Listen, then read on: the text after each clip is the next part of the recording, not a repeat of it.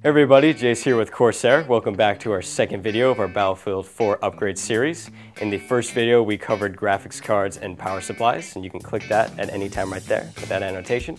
But as for today, we're going to cover memory and SSDs. Battlefield 4 is a huge game. It requires about 30 gigabytes, and with your Windows 7 installation, you're looking somewhere between 50 or 60 gigs. So you want to make sure you upgrade your SSD to something a little bit bigger to make up for the fact that you might play other games.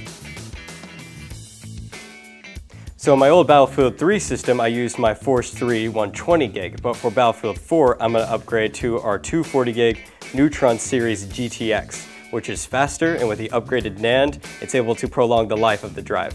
Both of these options are much better than, your old grandma's platter drive, so make sure to consider upgrading to an SSD. Also, you can easily transfer your old data off your existing drive to your new SSD using our Ssd Cloning Kit.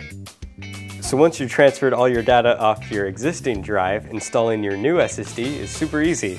Just unscrew the old drive from the drive tray, then screw the new drive on.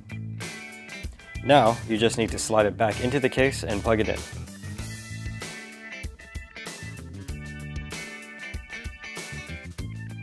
So now that we installed our new SSD, let's move on to memory.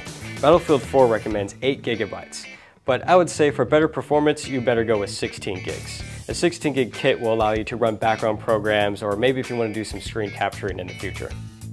Alright, so my old system here had 16 gigabytes of Vengeance memory running at 1600 megahertz, which was alright for Battlefield 3, and it could be good for Battlefield 4, but I'm going to go a little bit overkill and install Dominator Platinum 32 gigabyte kit running at 1866 megahertz.